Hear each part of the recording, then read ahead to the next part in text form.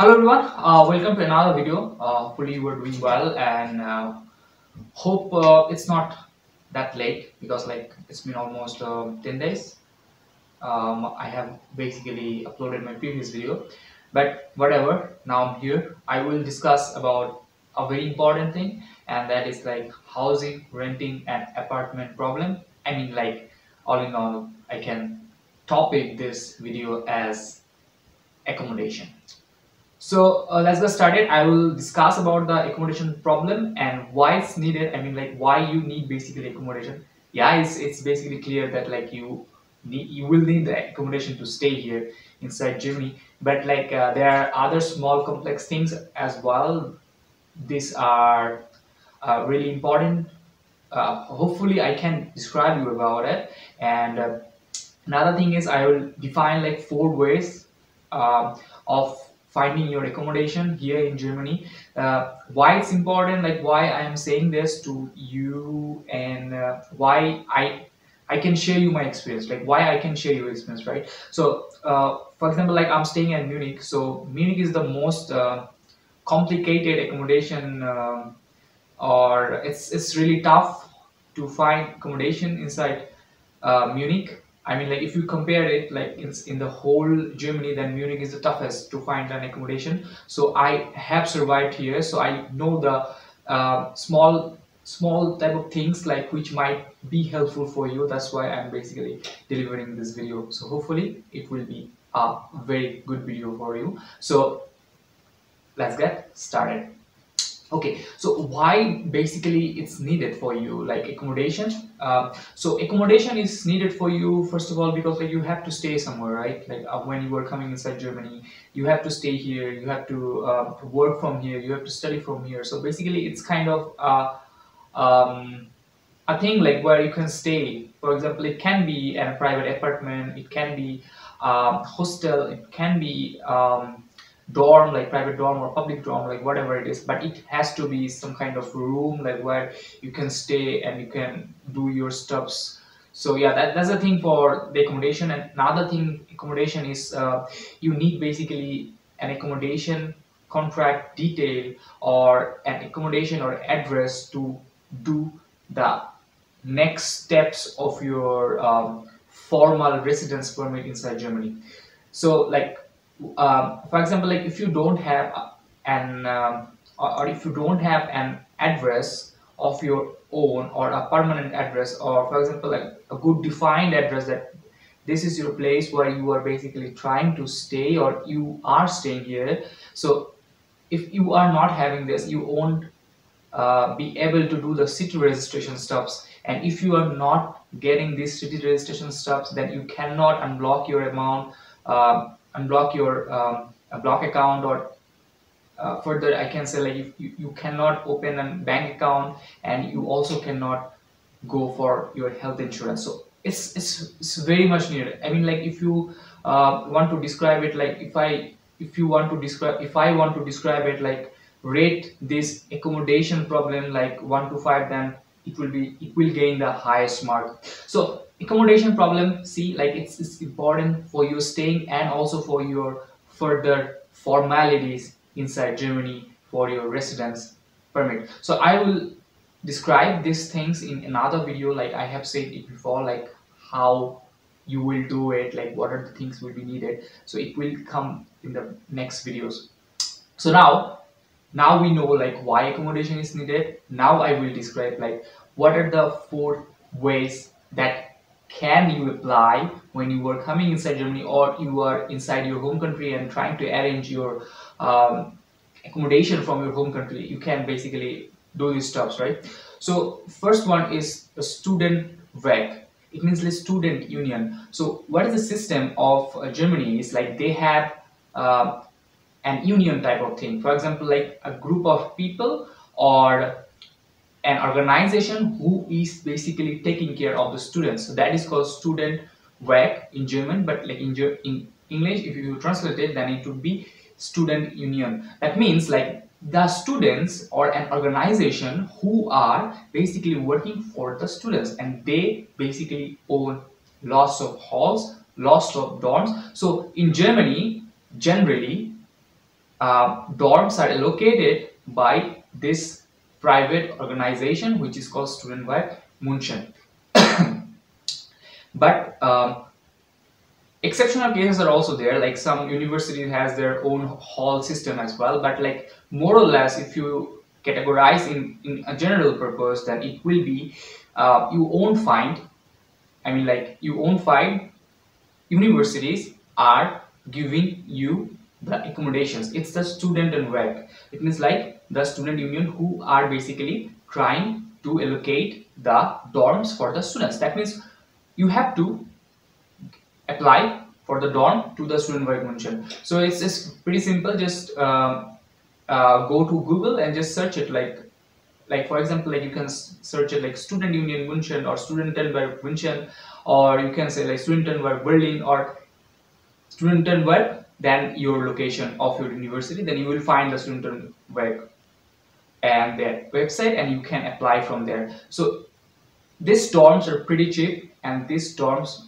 if you are getting this dorm, this will be your first priority. Like if you're getting this dorm, then you are most likely staying. And I'm basically where I'm staying it's a dorm from Studentenwerk München. So I kind of luckily got this dorm, and yeah, so that's the first thing, like apply for the student dorms through Studentenwerk, your university areas name, and then apply.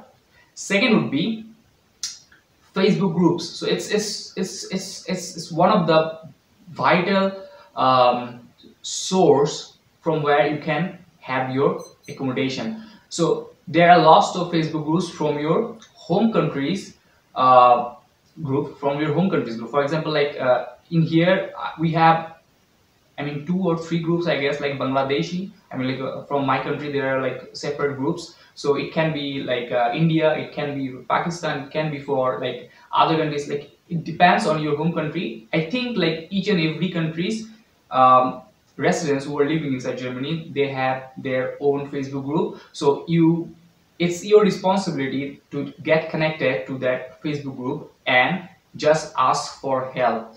It's one of the vital resources here inside Germany to find an accommodation, so mind it. So Facebook group is very much important. Number 3, you can also go to some website as well, but for example, like you can use the marketplace or marketplace of Facebook. You can also use the eBay clients, or there are other websites as well.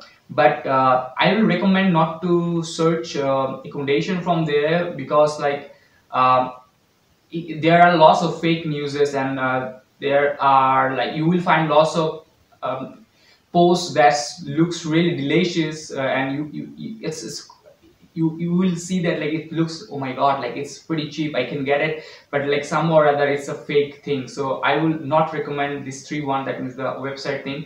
But the Facebook group is, you can go for it. It's pretty obvious, because like you can find the dorm rooms temporarily from this from these Facebook groups. So like for example, like if I am going to rent this, I'm going to like sublet my room for a certain period of time, so then I will basically knock in the Facebook group, or I will post there. So from there you can have a glimpse, like this fellow is going to sublet his room, so you can contact me and you can get this room. So that is the process. So it goes for Telegram as well, it goes for WhatsApp as well. So for it means like all in all, like number 2 will be like all the social medias of your home country's people, and also the other groups as well. Like give your connectivity in a high price, so that why you can have your connectivity in a way that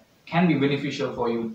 And number 4, it would be like search someone who is very much capable of giving you the news. For example, like in everywhere in the dorm or in the whole area of your university, there should be some people who are working for the students. For example, I know some people like who are working for the students of Bangladesh in here in Munich. So I just got lucky that I knew some of the seniors, and I somehow get connected to them, and like they helped me a lot. So that while number four would be like find someone who is very much I mean known to the system of your university area. For example, like in Munich, like there is a system going on. Like in Berlin, there should be something different system going on. So these four things are very much important, and you can apply for it for to find your accommodation. So I will basically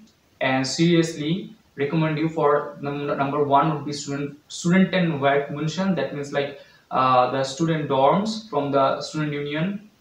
Number two would be Facebook groups. Number three would be like there are some websites. From there you can also have a glimpse like where you can find the room. And number four would be find someone who is very much known to the system of your area. And last but not the least, it's kind of optional, and that is um, some people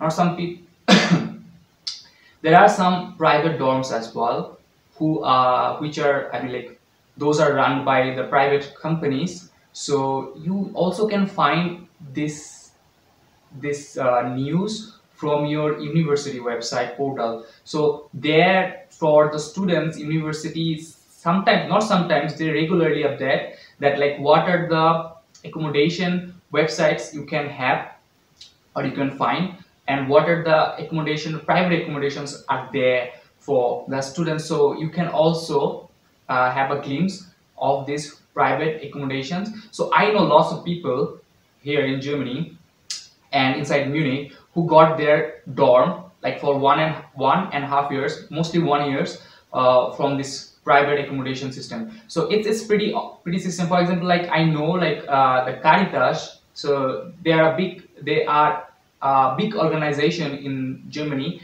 kind of like social perspective. It's an NGO, I guess. It's an NGO, yeah. So they own.